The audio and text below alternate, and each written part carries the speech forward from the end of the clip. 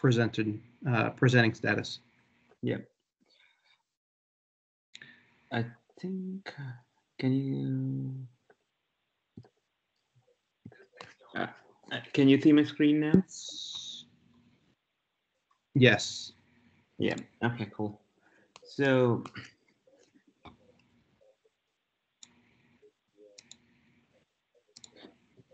yeah, so one second.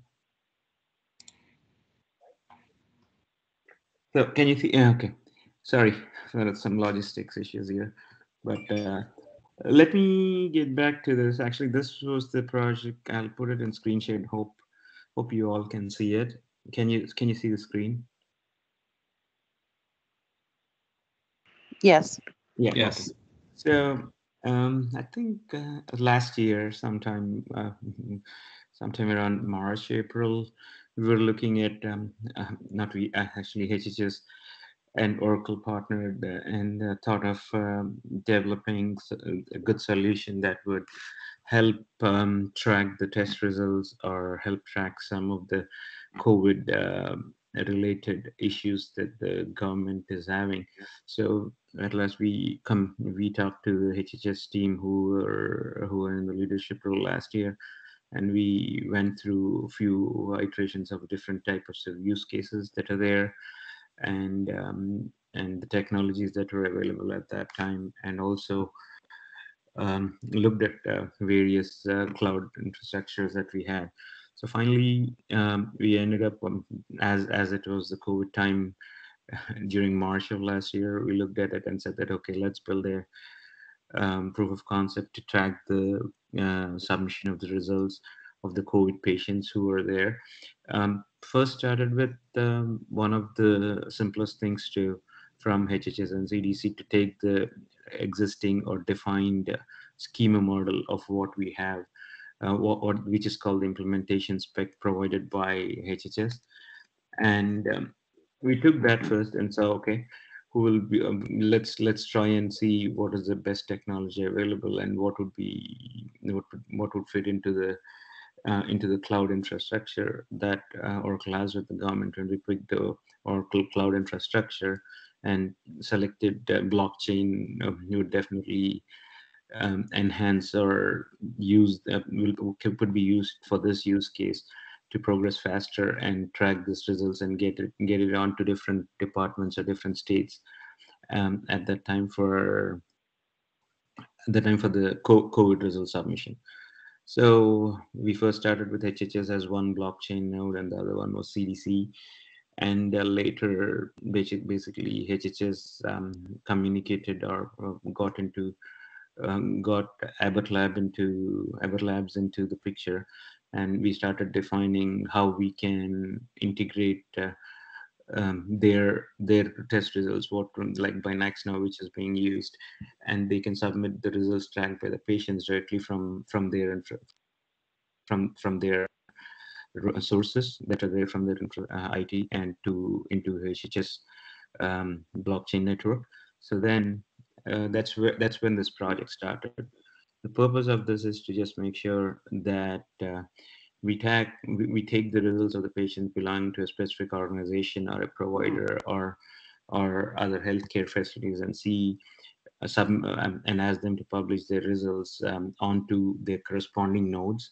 When I talk about a node, when I say a node, probably you can think logically it is a participant or a company or a physician provider hospital, which can just set up a node in a matter of minutes, either on Oracle Cloud or their on-prem infrastructure, and then start to send their results through their nodes, submit their results through that, and it can be viewed upon by the HHS organization or the CDC organization to go and capture the results and do some due diligence to make sure they are available for all of the groups to at least identify what can be done from the perspective of vaccines or something else, some other analytics that they can go and predict those though.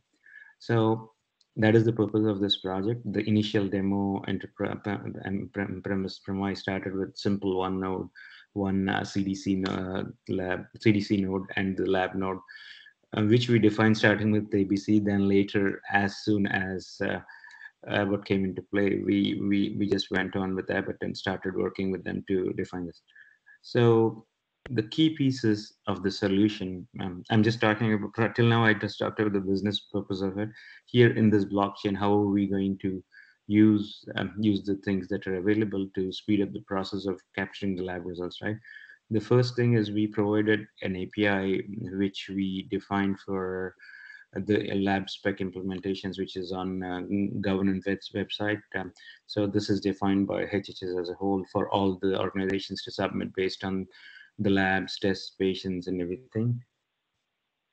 Once once we publish the API, what it does is it is published to the organization that is a need of that is there to submit their healthcare records of the patients, which is mostly encrypted through to end to end, and that are sent from their node to HHS, which is replicated across all the blockchain nodes. Once the HHS gets the data from any of the healthcare providers, Oracle has capabilities in the blockchain platform that is integrated. You can take the records from a corresponding participant or a node and basically capture the history of all the transactions that are performed from a specific date to a date, or you can do all sorts of data mapping and analytics based on what is needed for real-time visualization from the perspective of the government. So what is under the hood? Basically, as I talked about, it has blockchain instances. When I say instances, it's a physical infrastructure node tied to a participant, which is it can be any lab or healthcare provider. Those are called instances. Instance is an infrastructure piece of it. A network is a combination of all these participating together to share that data across to different organizations. Basically, all these need to perform a specific set of follow a specific set of rules to submit. And all of the data, probably the folks who are there on this can be viewed, who are there on the blockchain network can view just the transaction count and specific set of public information, not the inventor information that is there on the network itself, based on the privileges. So this is the whole infrastructure that we provided, first starting with Oracle Cloud, providing them the API, providing the instances on the blockchain, and in case if they need any analytics or DB capabilities, we provide them with that for the data that is being submitted by them. We as a second part of it, we also included other government agencies like CDC, and we had a provision to just see if there are any other state labs that had, or any community health centers that came in forward to submit the data. So it'll be easy for them to easy for the government to capture all the results and predict certain KPIs for the information, and also use the data for some other use cases to capture, like the vaccination and tracking, etc. Labs and other reporting locations, aggregate test kits, and manufacturers can also use this network. So in this diagram, what you're looking at is Abbott, which I just talked about, is already there, which is in production from last, probably in a year at least from the time we started. We have HHS, we had CDC. All these three are already there. The other nodes we just thinking that it is a starting step towards submitting, opening it up for all the other participants who are willing to share their data in this case. We had a cross network sharing using labs and health networks. We worked with the teams. It's not like just going and publishing our API or probably a endpoint saying that go and publish your results, but there is a lot of infrastructure or setup needed. Like we have different products like Gateway to track and everything, which we evolved in time from the day we started this project. So right now we have specific labs that are there. We track them, and a few of them I can name it. I think like Q Health and others who are already participating in this and submitting the data through a specific interface that we provided based on the requirements though. Now, All the others are pretty straightforward from there. It is just the screenshots which we took. This is one of the user interfaces that we built for just a sample to show that using the API, you can build any sort of UIs.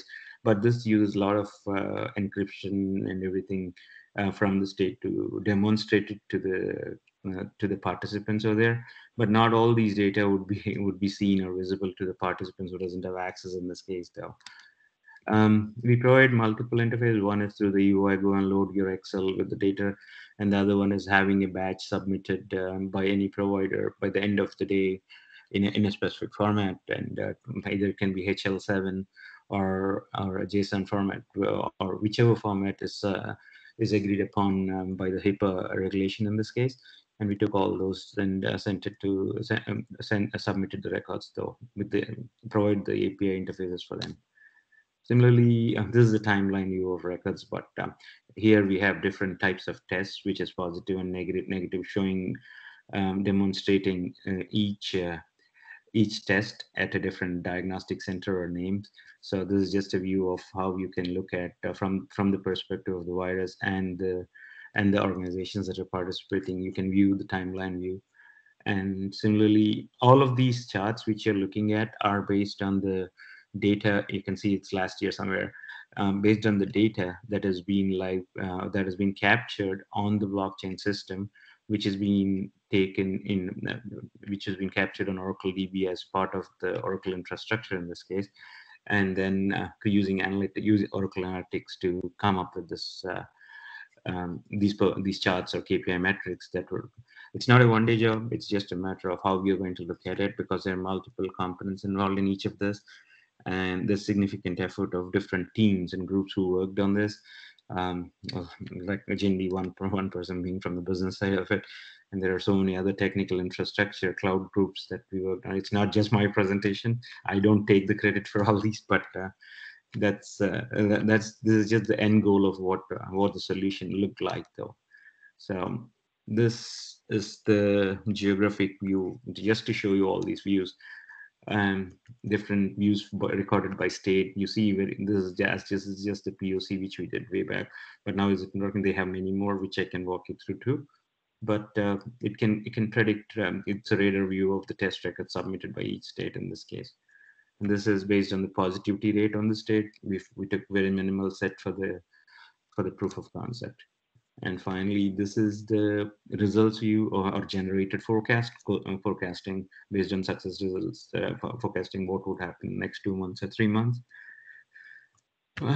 And all heat map states. And this is now, I will just browse into the blockchain platform as part of this appendix. Basically, till now I showed you the end result. This is the view of how you can view, you can see a participant node, which in this case is Oracle blockchain platform, which is run, the infrastructure node is on HHS in this case. And this is just a pictorial view, but it is exactly similar to what we have on live too. So you can see the number of blocks that have been added from the last week or block, this as for a POC. And similarly, you can see the commits and endorsements that are made. Current infrastructure, we can walk you through, but I think it is, I need to log into through the VPN and show it though. So this is how an organization would communicate. It's a network topology. Here only we have two of them, but as I showed in the previous first business diagram, you can clearly see that there are multiple peak participants that are used here. So this one is a clear vision of view of what the other picture that is shown in the mind map is shown. So when we are looking at this is just a technical view based on what we configured. And finally, this is the channel saying that COVID channel, and we are looking at recording all these ledgers and the participating labs that are there here, or and how would a transaction look like is what is shown in this, which is all probably encrypted. And what is there inside the block, you can just go and view through the Explorer, because it's totally integrated with our Oracle blockchain platform. I'll stop here. These are all other things are all blockchain technology background. So any questions in this case? So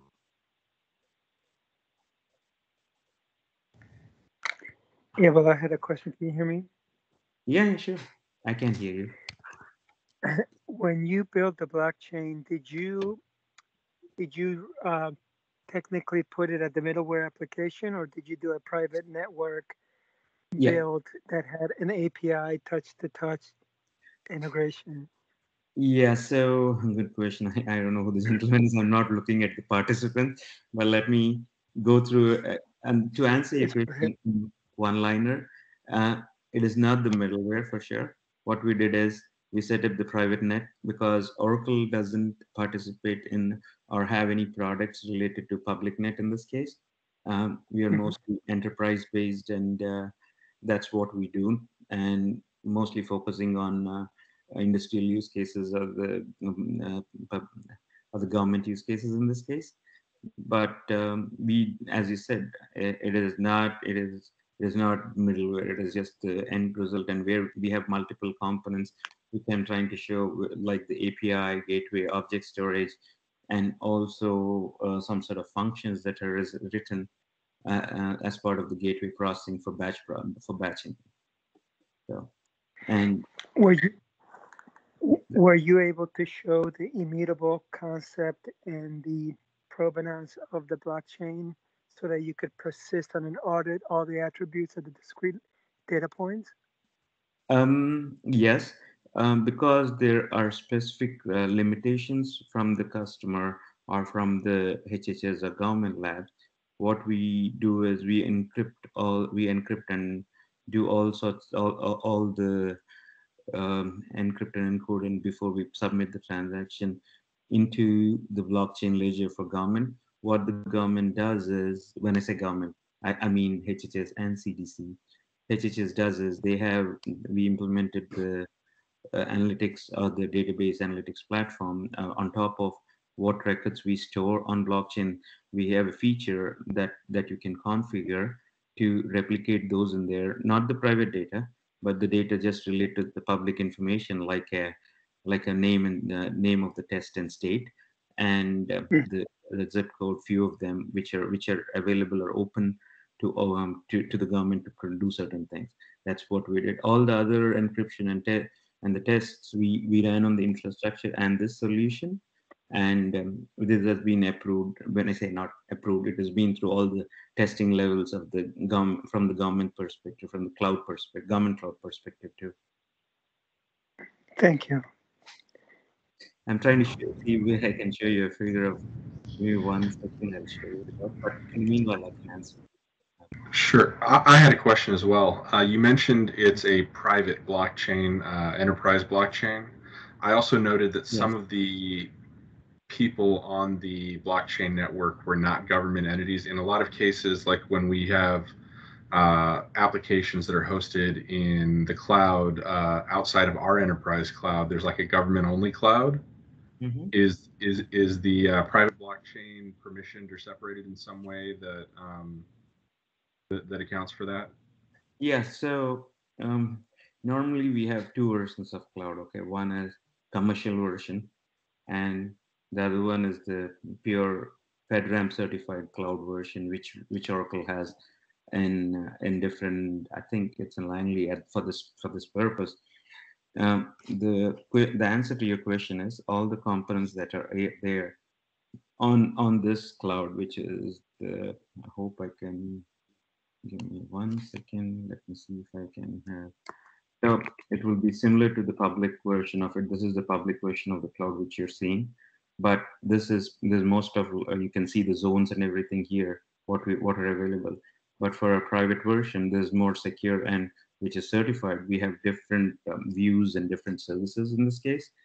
And as you asked, how were the private organizations participating in this?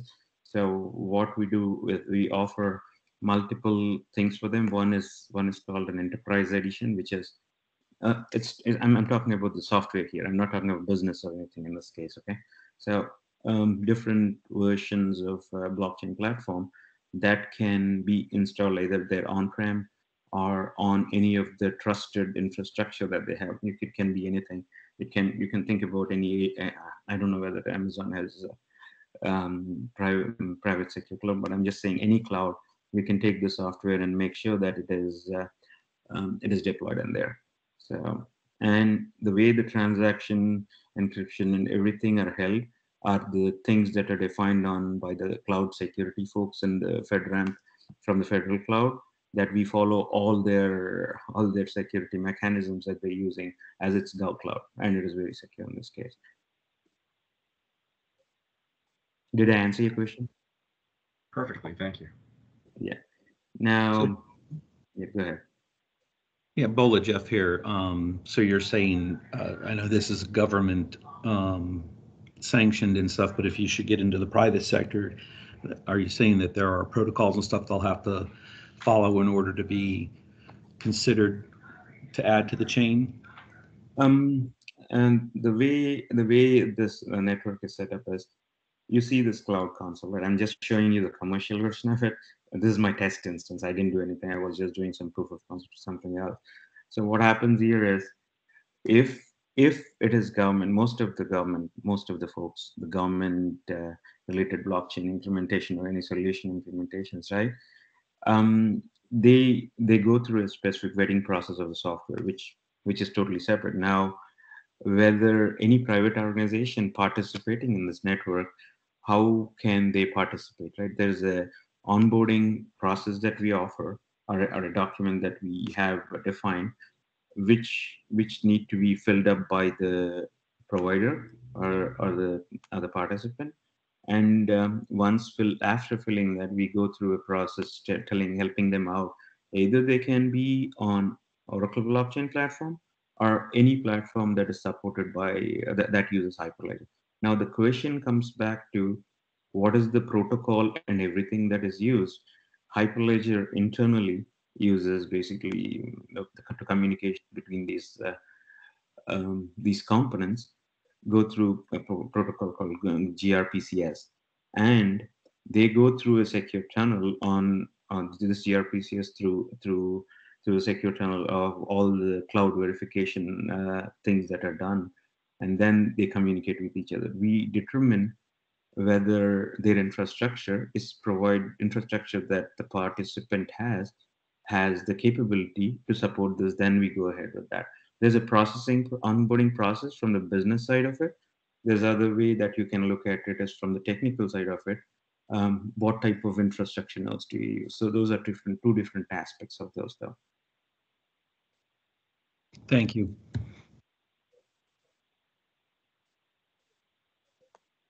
I think this is just an example, but I'm trying to show how the platforms would look like.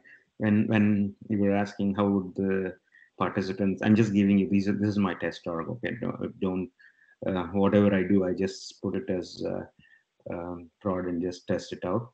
But this is just an example of how your network would have looked when the people had multiple participants. But at the same time, here the data is not encrypted. This is not a HIPAA certified application or so, but there's more of an application that I built for just demoing purposes. So if you're looking at this one, right, I'm just trying to show you what does the founder look like, the nomenclature, probably, and the mind map of who are the participants. There are 3 participants here. I'm just showing you 3 participants that are there. I'm trying to see if I can minimize this. So you can see there are 3 participants, and they have their own node. And similarly, if you're looking at what are the components that are involved, I don't want to bore you with the technical stuff, but these are the components that are involved in the blockchain platform itself, which you're not going to go and, as a business user, I don't think you're going to go and use it. But if you're a technical person, basically what this is we are only looking at these 2 pieces, peer 0 and peer 1, which are infrastructure nodes, which has all the blocks that are recorded. So let me show you how a block would look from internally and externally. So which is, if you can.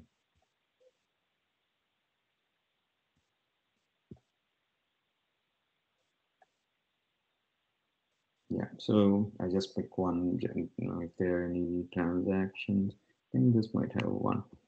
So once this is up, it shows you different pieces of info when the transactions.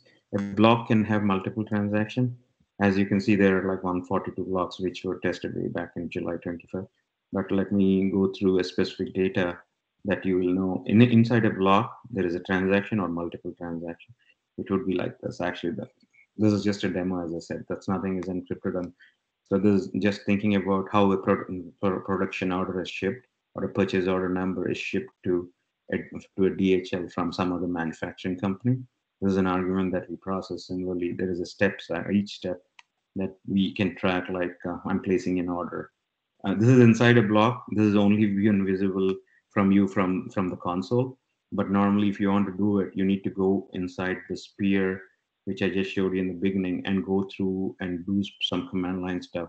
And you still won't get the pure clean thing, but you'll just get the block information, etc. In this case, though.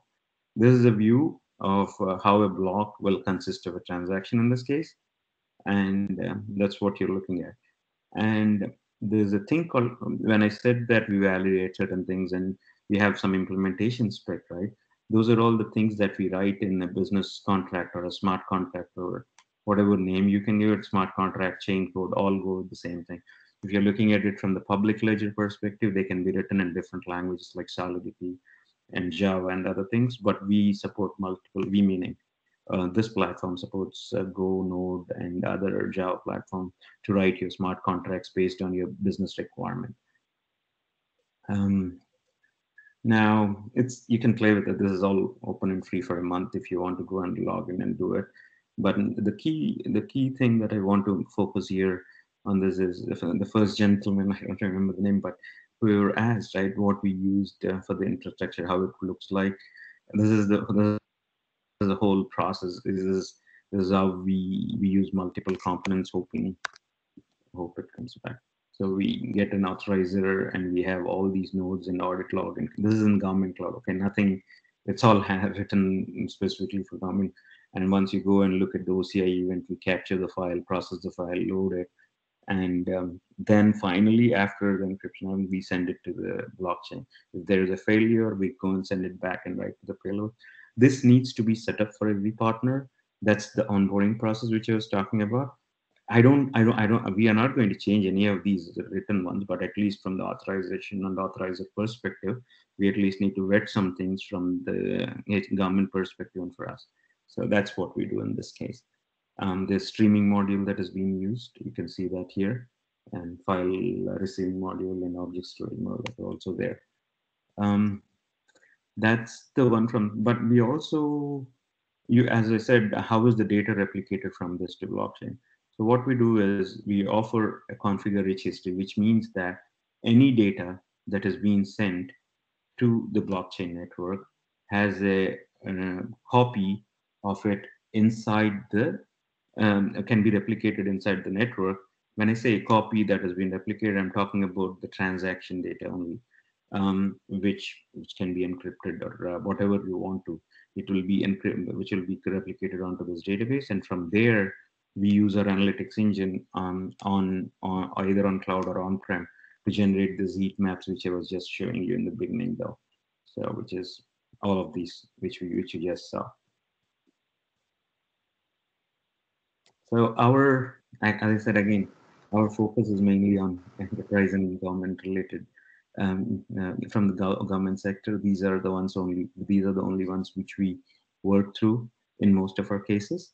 And we're not working with any Bitcoin or anything at this point with which is public blockchain related. So, questions? Bob, I have a question. Can you hear me? Yeah, I can hear you. I think one of the things for the audience that would be important also for you to articulate is it's rare to have an architect and a developer on one of these calls, but it's really good to see you on this call because you're able to speak to some of the additive values of the blockchain. As you know, blockchain has a considerable amount of promise with regards to interoperability, because you get a single source of truth that's has immutability, it has provenance, it has persistence. There's a lot of technical values, informatically speaking, why blockchains are so good at what they do. Yeah. But we're in about a 4 to 5 year development cycle when these hard blockchain. can you speak a little bit about what you think the blockchain can do that other technologies simply won't be able to do, just merely because of the computation, mathematical, cryptographic hashing that are part of its architecture? Because that's one of the things that people oftentimes don't understand from an interoperability perspective. So, and because you did that, that's what you were doing with the HHS project. You had a single source of truth that could not be tampered, that was fail-proof. There were a lot of things that I remember when Jose Arita presented to us that nobody else could do. I Right. think, can you talk a little bit about that? Because I think this group Yeah. needs to understand that blockchain is not a technology that's going to go away anytime soon. Right. Oracle, IBM, you name it, the biggest vendors in the Yep. Yeah, sure. Let me go through that. So, hope I'll leave it like this, because if I do it, I don't know which slide I'm covering.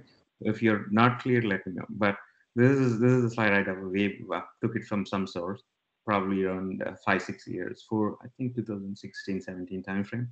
So not everything would fit in the blockchain bucket. Okay, it's not AI. Just it's a funny cartoon type of a thing here. But let me walk you through what these two are at a very high level from the blockchain perspective, right?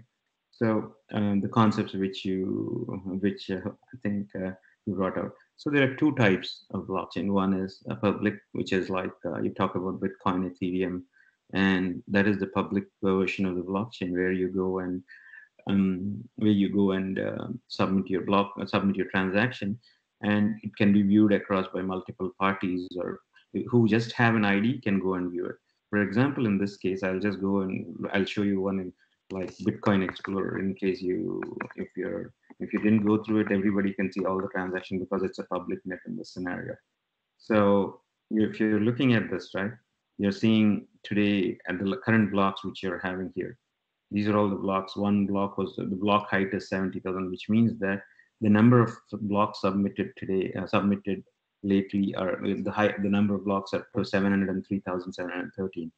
And who's the miner? You can see the identities, anonymous identities here. This is called public net, which means Bitcoin or Ethereum, they will have different things in this case. So this is Ethereum, which I'm just showing you. Okay. And how would a transaction look like, and what is a miner and a mine thing? And those are the concepts that are different from the perspective of a public blockchain versus a private blockchain. In this case, I showed you the block and the inside info. This is what that is, which is similar to what I walked you through in here, like going and showing you the transactions, which is there, which showed you the shipment and everything. That is nothing, but that is exactly this info which you're looking at, the block hash, and which we made it easier from the public perspective. I'm just waiting it to load, but you will see the hash. As a transaction is submitted, you will not be able to see anything that you need from the private enterprise. As this is public, you're seeing the hash, and it is encrypted at the block level, at the file system level, from the infrastructure perspective, as well as the middleware perspective. Whatever the way, all these can be secure and protected across different participants. Now, going back to, I'm just showing you what is public. This is Ethereum, what you're looking at. Any transaction you do on Ethereum can be viewed by anyone, but based on an anonymous ID, which you have in here, which I just walked you through in the beginning. So what happens is a transaction comes in as an overview. When I submit a transaction saying that I'm going to buy some 10 Ethereum coins or so, what happens here is first a miner or a mine, it is sent to this network, and a transaction is recorded. And there will be a large number of participants who will be there. Every person is a participant in this case. They go and take the transaction and probably decode, or when I say decode, run the consensus algorithm on their machines or in a blockchain form to break the transaction. Until they get a 51% of participants who approve this transaction or break this mine transaction, nothing would be submitted to the ledger. The ones which you're seeing are the submitted transactions. So the algorithm consensus and the puzzle what you're going to break are mainly defined by the consensus mechanism or the network that is there.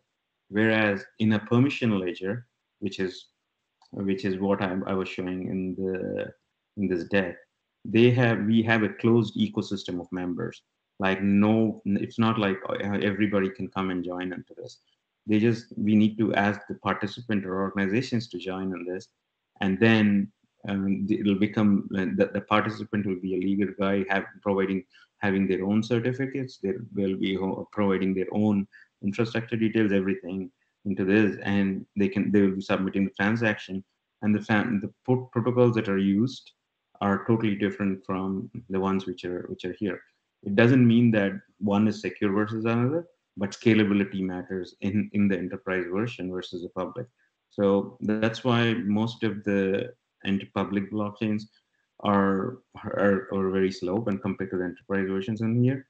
And few of the products that you're seeing here are enterprise, like these are the things that are there. There's a 6 years back slides, okay, 5 year back slides. Don't quote me if the companies are gone now. But what we use here in this permission space is this. And if you want the public, all of these are the public products blockchain, which mostly focus on crypto market. We mostly focus on enterprise-wide solutions. So now the basics, as you asked. So what it starts with, first thing is a transaction. Basically, it all starts with an organization having a node meaning an infrastructure setup. I think this is from Hyperledger. I didn't create this, but this is a general concept for most of the blockchains in this case. So all the peers, all the logical participants participate in network and communicate through a thing. You can see the dotted lines here. These are called channels.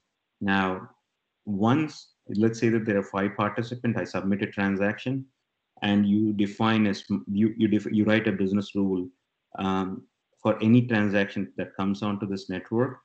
It needs to be approved by a few people in your private network who need to approve it. You can define that criteria, and it goes it goes through the smart contract or the logic of the code, and that is invoked from your UI or application, and the transaction is validated and said, okay, this is good.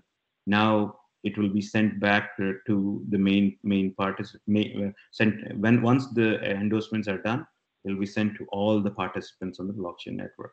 This is the main execution. So there is no, when I say mining and everything, which is there in the public concept, here there is a mining that is correlated to what the consensus does in this case, which is a bit different in this scenario. That is the key part of public and private, and when you look at it. Once the transaction is done, let's say a block, it's 10, it is updated to 100, that transaction is added to the blockchain network. So how are the blocks start with? As it's each block is a fingerprint of the previous block, and it can be traced up to the 0 block, which is called Genesis. All of these blocks are persisted blocks on the disk, communicated results to the network, are signed results by the participants, which are primarily focused on how we approve the transaction. And you see this block here. This is how a transaction is recorded inside a block. A hash and a transaction hash would be recorded. And if you click on this, which you'll not, but inside the network, it is a hash. Nobody will see anything because it's made up of series of transactions which are totally encrypted, and you can at least just see some additional some metadata in this case. And none of the transactions, when once submitted, can be deleted or thing. You're going to add up on top of it. That's what this is. So you can get the immutability. Any transaction can submitted to the blockchain is immutable, and it is considered a single source of truth with all the trusted mechanisms that are used in the consensus mechanism, and also and also it provides a lot of which I will go through, but this is the block how it looks like. Once you're doing that, it goes and submits the data to all the parties on the network, based on the configuration of the channel.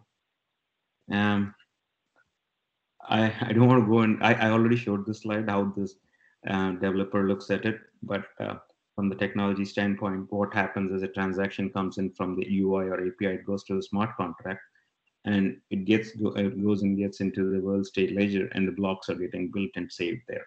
So world state is nothing but a tiny, think about it as a key value pair data store, and it maintains the current state of the transaction in there. Whereas blocks are the physical data, which is encrypted and totally set up in this scenario. You can, all of these, when I say what are those are already mentioned here. You need an infrastructure, you need smart contracts, you need applications to deal with this. And now there are different algorithms, public, private. I just addressed 4 or 5 of them here, but they are continuously evolving, right? What we used currently is Raft, crash fault tolerant protocol. That is more of an algorithm, consensus algorithm that we use in this case. I'll talk about the demands, but let me show you the key. What are the key things that blockchain is looked at for? So, as I said, how does a blockchain work? The key problem today is, let's say there are 5 parties in this whole thing, right? What happens now is you maintain the records that need to be communicated with in silos. You have your own integration systems. You have your own module that you integrate with, and then you need to give access to the other participant to come and look at it.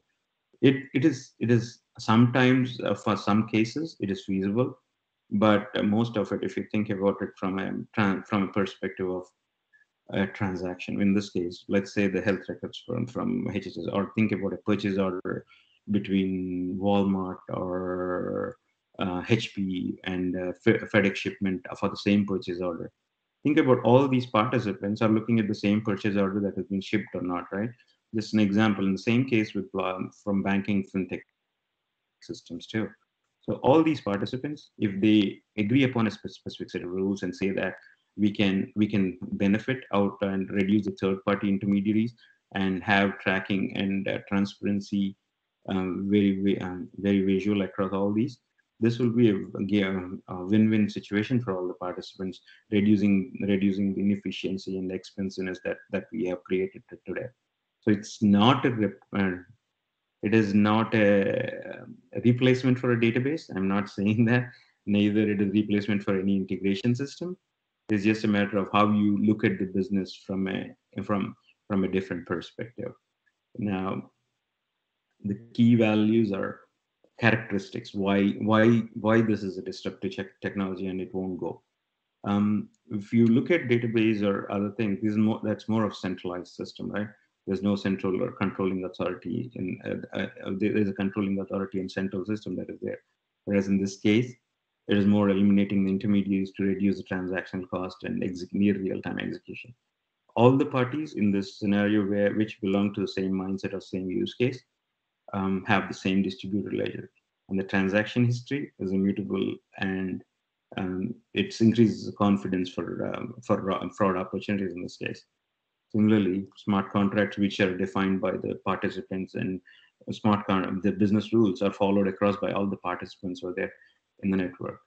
So, and transparency, which you can see, it provides increased auditability. Let's say that I'm submitting some transactions onto the ledger.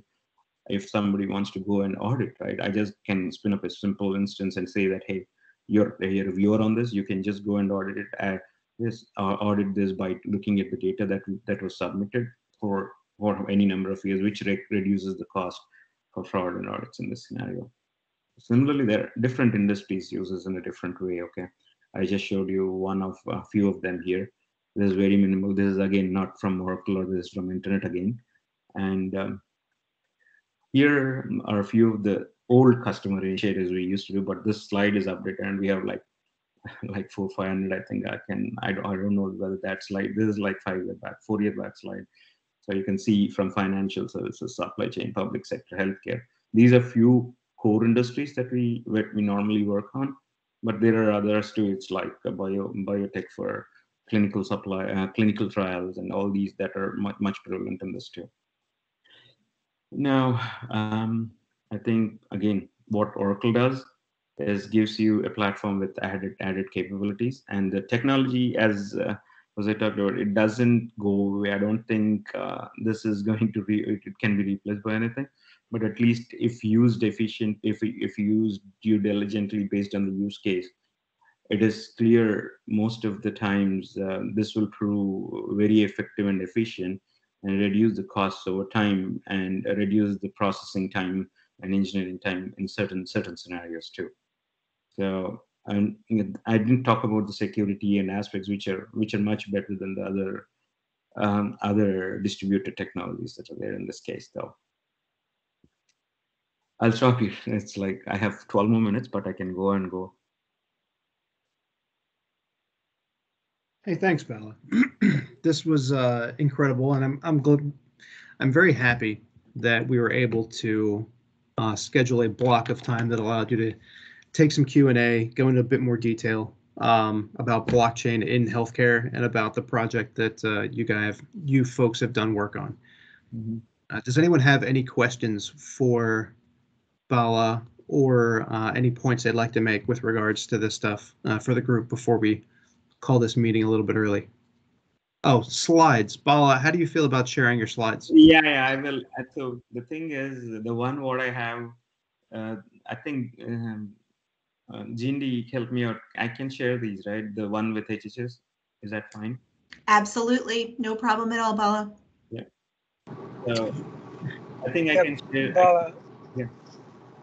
Bala, I was going to say that you also left out one of the most important deliverables that Jose Arrieta was able to demonstrate. He had an annual savings of $25 million per year on Right. smart contracts. You need to speak about that because people think that this is the cost benefit analysis was confirmed by HHS. So maybe you can touch a little bit about that as well. Yeah. As we close this, because Yep. that is a point that cannot be just glossed over. Yeah, absolutely. So for HHS, I'll just talk about mainly there was a big cost benefit. The reason being having and going and setting up all these nodes and all these systems working in silos. Let's think about the state labs. Let's think about the other healthcare providers. Let's think about any other nodes to go and set up their structure and having them to send the data. It's an opportunity that it is a thing that takes around months and months to just get everybody on board in this scenario. Okay, it's not just a one day thing. Like I think they were testing with one of the states. It is just coming up and sharing the data with all these norms that we have on these on the blockchain network. For them to go and open up the network, there was a huge amount of cost savings, which 25 million is just for the basic versions to just onboard this set of data. And getting that data from the states, thinking about it from the perspective of work that needs to be achieved is phenomenal. Actually, it's not a one day job though. Whereas that reduced the effort of this by around, I think I have the slide for that, but it reduced the effort by like so much time that we created, and it helped them scale up very fast actually. So the scaling perspective, the perspective of how we introduced all of these things in the network saved them, which was very cost efficient and very process oriented, which reduced their time and which indirectly met their budgets actually. So that's the key part which we looked at, and it's easy to set up this network when you're communicating with the different organizations either in the state or in the private sector or from the government sector. It is definitely a best technology which you can use for trust and cost savings and all the other benefits that are provided for your supply chain, if you have any supply chain, that is for sure though. So I worked in the past with a few production use cases. I'm one of the big cases where talking about the shipments and everything, that saved the people in those in that use case. The main company was losing around 600 million, basically even based on the invoicing disputes and late payments, etc. This is a huge multinational, so just we'll not worry about the name, but it is they literally doing at least the pilot today definitely figured out the cost saving, which was a cost saving which was reduced to at least like fivefold actually. So that's one of the key benefits too. And the technology provided them all the features with what they need though. But the the main thing is you need to make sure your use case fits into this this model where your partners agree upon what you're looking at. That is the that is the thing that you need to focus on mainly on the business. Technology is all there. It's just a matter of how you going to work collaboratively is the key part. And expecting an immediate return probably in a day or two or a month is not the thing that you're looking for here. That's because your engineering is going through the process and you're setting up for a long time, which you're looking at in this case. Hey, so this is Tom Plunkett. Just to add on to Bala's comments there, I mean, keep in mind what Bala has presented to us. We basically took this project and went from a demo into production in 4 months. Yeah. And the only way we could accomplish that is using blockchain in a cloud environment. If we were not working with cloud computing, we still wouldn't be in production today, a year later. So just keep that in mind, that cloud computing really accelerates how fast you can take a government project into production. I mean, we all know, those of us who work with the government, we all know of projects that have spent 5 years or more before they went into production. And this project, because of the COVID-19 pandemic, we were able to bring it into production in 4 months, which really couldn't have been done without cloud computing. Yep. That's amazing. That's incredible. Hey, Bola, this is Jeff. Now, just I need to kind of make sure I understand this. You're an HHS employee, correct? No, I'm not. I'm an Oracle employee. So. Okay. Okay, I just wanted to make sure that. But all of our team who is here, like Tom who talked, Jindy who talked in the beginning, they are all they all work with HHS in Washington. We're all Oracle. Tom and I'm Jindy. Tom's Oracle. Bala's Oracle. It was a big team. Okay, thank you. Working with HHS.